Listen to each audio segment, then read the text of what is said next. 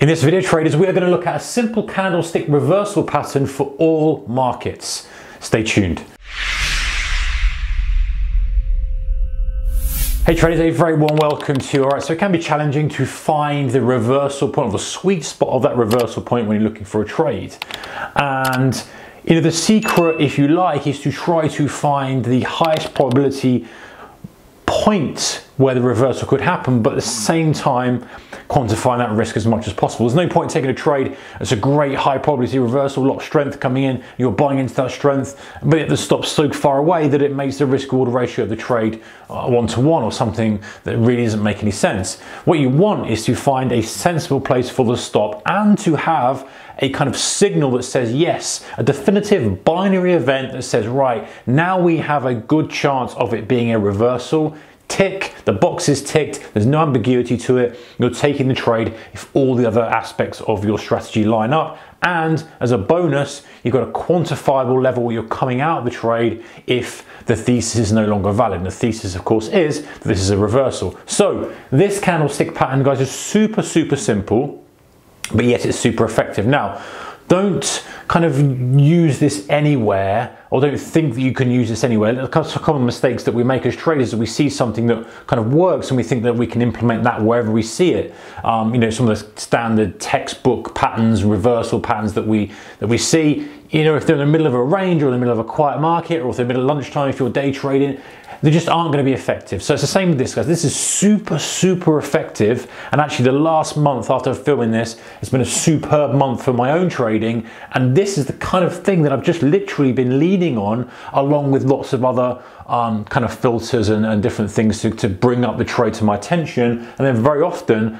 the actual entry will be based on something like this. So it's super powerful when used in the correct kind of bigger picture, if you like. And so anyway, this is you can use this on any market. You can use this in Forex, you can use it in indices, commodities, you name it. But the point is, it's super simple, but you're getting what I like to understand why it's working, the price action and kind of story behind price that this is saying to you. This is basically shouting and saying, hey, this is what's happening, this is how supply and demand is shifting. You could utilize this if you were already thinking of a position, for want of a better kind of way of looking at it. So let's go into some details. So this would be reversals to the long side, and we're talking about a daily candlestick. So whatever market you're looking at, whether you're 24 hour on your Forex, whether this is a stock, whether this is a commodity, whatever, it's a daily candlestick. And daily is super important because we want to have kind of everyone singing from the same hymn sheet. So everyone's saying, okay, this is the day's worth of trade. Trouble is with a 15-minute or an hourly or 4-hourly or whatever you're looking at, is it's kind of thing that everyone's looking at. Everyone's looking at 15 or 4-hourly, but most participants, if you were to kind of survey every single participant in the market, you're going to find that most people are looking at a daily chart, because the higher time frame guys are looking at what happened today, lower time frame guys are using it as a reference point. It's one of those useful time frames. So day one is this, day two is this, and same if we're talking about the short side. This is the long side reversal.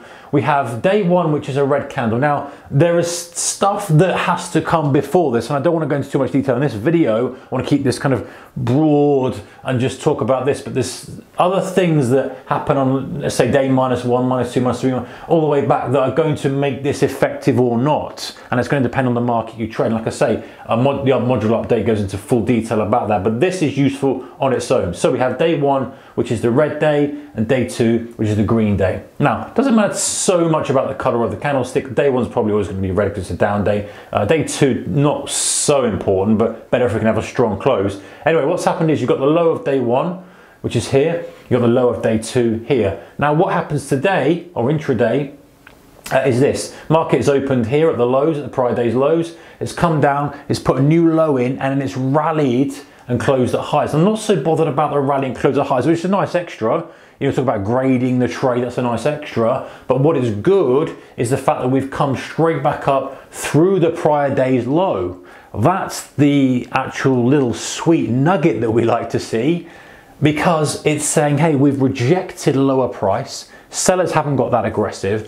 Buyers have actually seen that as value, stepped in, bid it back up, back above that, and then even better if you're getting a kind of close. This is even nicer because it's closing in the middle of the body of the prior day. So lots of good things. And so that would say, okay, it's a binary event, i.e. it's happening or it isn't happening. It's happening, it's gone through the low, it's come back, we've tested through the low, we've now closed above it. Okay, now we can look for the long. The long is as we come up through the low. The stop is very simply put, hey, if think about the thesis behind the stop, this is a reversal. Price should go higher from here. Where would the price have to go for my thesis to be invalid?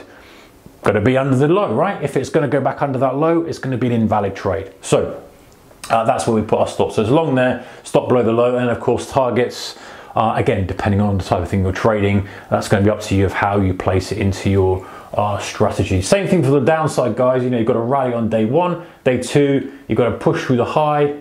This doesn't continue, kind of comes back out, down through the high. Your short is as it comes back through the high. Your stop's going to be above the current day's high, and then you're going to ride that for however long kind of fits in with the thesis and the plan and the idea and the deal that you've got out there. So that's a simple candlestick reversal pattern for all markets.